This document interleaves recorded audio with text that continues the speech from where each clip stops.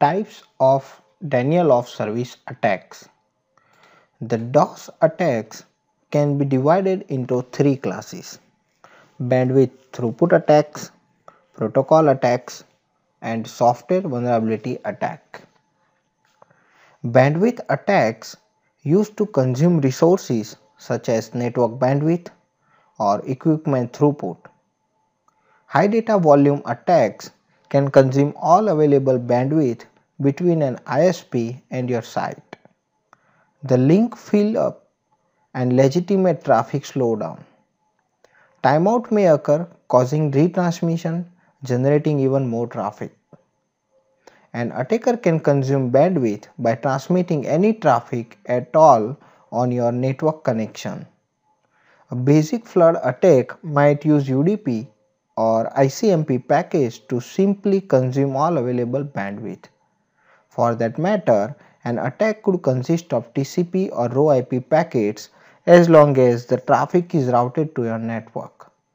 A simple bandwidth consumption attack can exploit the throughput limit of servers or network equipment by focusing on high packet rates, sending large number of small packets. Protocol attacks. Protocol attacks use the expected behavior of protocols such as TCP, UDP and ICMP to the attacker's advantage.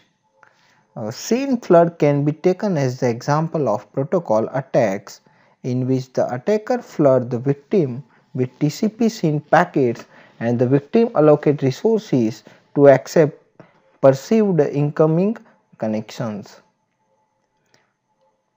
Smurf is an asymmetric reflector attack that targets a vulnerable network, broadcast address with ICMP echo request packets and spoof the source of the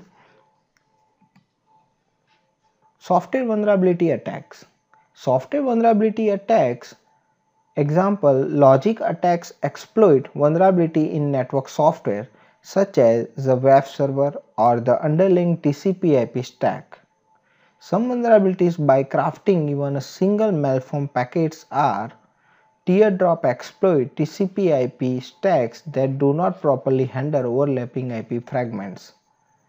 Landcraft IP packets with the source address and port set to be the same as the destination address and port.